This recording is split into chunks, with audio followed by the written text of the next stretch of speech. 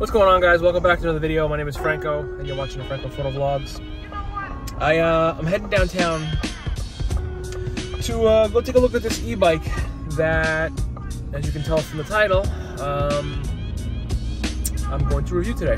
So I've had my share of e-bikes, and there was things I liked about all of them. There was things that I didn't like about a lot of them, and this is a bike that hopefully corrects all of that. My first e-bike started off with a Rad, what was it, a Rad, oh snap. It was a Rad Rover, I think like the Rad Rover 1 or 2. And it was great, but battery life was meh, top speed was meh.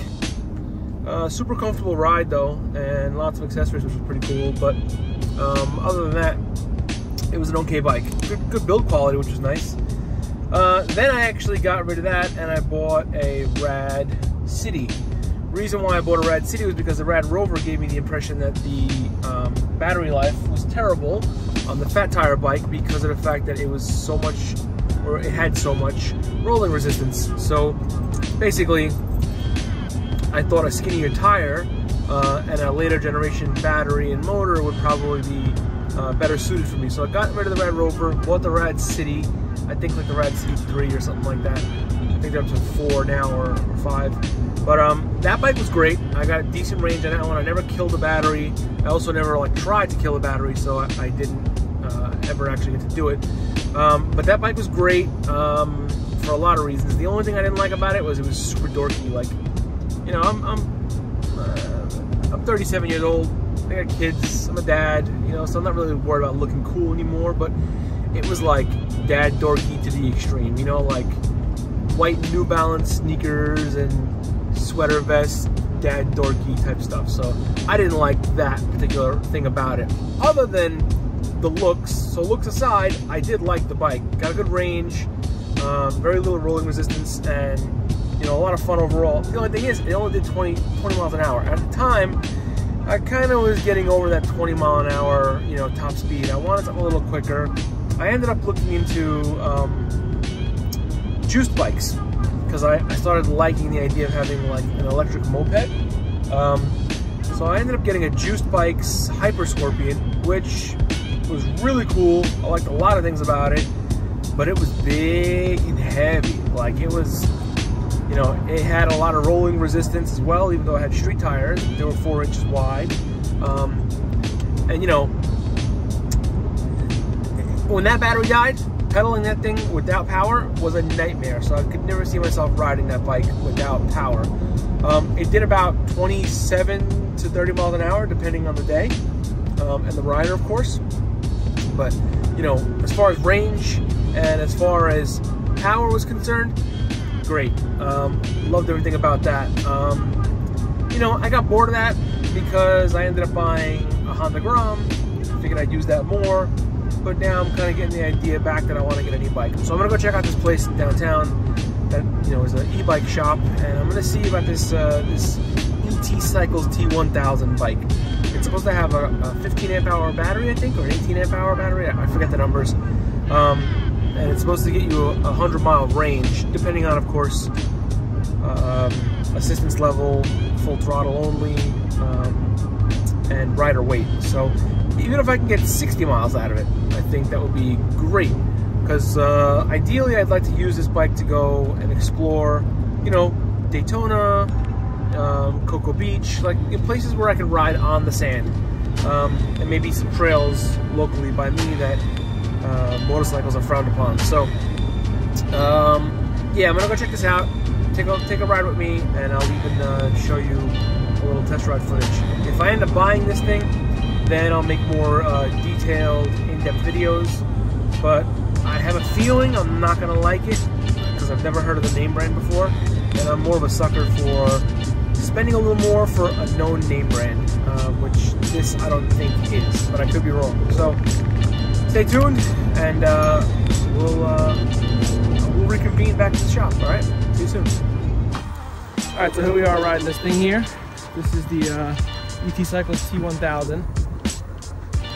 500 watt motor, 500 watt hub motor.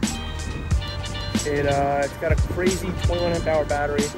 Asking price is $2,200 on this thing. I don't know that it's worth it because I've never heard of this name brand. I'll do a little more research on it, so I don't know if I'll buy it right now, but there it is. Let's mess with it a little bit and see what it feels like. Alright, so just a couple of first impressions. It feels like the handlebars are a little too short because any little bit of movement is a crazy amount of input into the steering here. Not very torquey at all. I don't know that I love that. It's actually pretty loud for an e-bike. Just feel like a weird humming noise. Listen.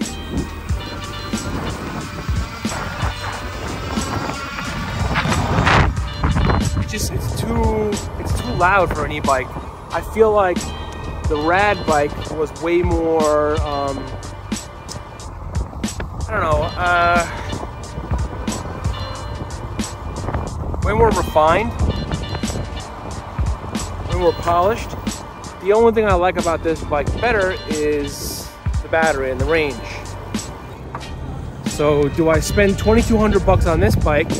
So just to be clear, this bike costs $2,200 in the store. It's a brick and mortar. They tack on a couple $100 because they have to make extra money to, you know, stay afloat. Typical business model, right? Buy it cheap and sell it higher. You can get this bike online directly from the ET Cycles website for $18.99. However, I know that buying this bike in store means I get it right then and there. I don't have to wait for it. I don't have to assemble it, and I get the customer service. So just notate that. Does it give me more range and deal with the rest of it? Or do I not necessarily hate it, but deal with it and always keep wishing that I had gotten the Rad instead? This is also something that I could take home with me right now, so as an impulse buyer, it's very attractive to me, but do I need it? No, not at all. So I don't know. I think I'm gonna have to give this one some thought. It's definitely not, you know, I got on it and I loved it. I have to have it. But it does come with a rack, which is nice. Front and rear. It's got a decent display. The throttle's kind of weird. I'll show that to you. And suspension's mediocre. So I don't know. I don't know how I feel. So I did also forget to mention one thing. Actually, two things that I don't like about this bike. First and foremost, the brakes. They're hydraulic, but I mean, I mashed that rear brake and it did not stop me. Like, it slowed down, but it did not stop me when I needed that back tire to stop. So I didn't love that. The other thing is too, minor little things like, you know, the front and rear lights. I would expect them on a bike at this price point to be, you know, integrated, and I don't have to turn them on manually. I'd want them to be turned on with, you know, the controller up top, one of the buttons. So basically, the front is hardwired, the rear is not hardwired, which I think sucks. The other thing is, in all honesty, I'm spending $200 more, and the only thing more that I'm getting is the battery. You know, I'm getting 100 miles of range out of this bike, I'm getting 45 miles of range out of the Rad, both advertised anyway, so realistically we don't know what they're giving us. I also don't think that I need 100 miles of range because I'm never going to ride 100 miles, and I always have time to charge my bike, so I don't know. I think this bike is a no for me. Alright, so now just for comparison reasons, for the sake of seeing what the difference is between that bike and this bike would be, this is actually a Magnum. I don't know what model it is, but I'll show you some video. This one is a 750 watt Bafang hub motor. The other one was a Das Kit 500 watt. It was very loud and clunky, didn't seem very refined.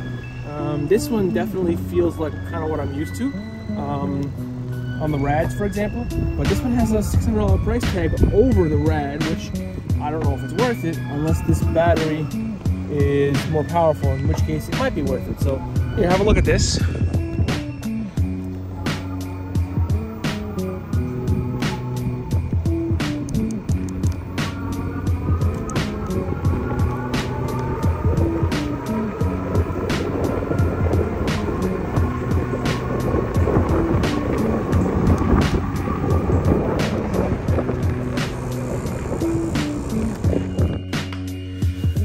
So I just got back from the bike shop, and after having a long conversation with the salesman there, it turns out that the bike that I was comparing the original T1000 to, which was the Magnum, I forget the name brand, excuse me, I forget the model, but turns out they use two different drivetrains, and so because of that, I come to realize that a Bafang motor is probably one of the best out there. I haven't tried any mid-drive bikes yet, but as far as hub motors are concerned, Bafang is probably my favorite.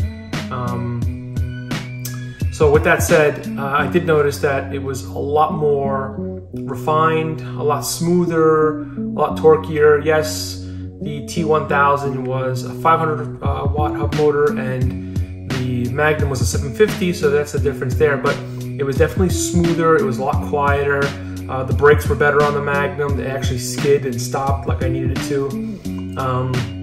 Suspension was much better, it was a much better ride overall. The only major difference in my opinion was the battery between the two. Now, one was $2,600, one was $2,200. The battery on the T1000 was a 21 amp hour versus a 17.5 amp hour on the Magnum. So really what you're paying for on that T1000 is the battery. So you just gotta kind of make up your mind as to what is more important to you.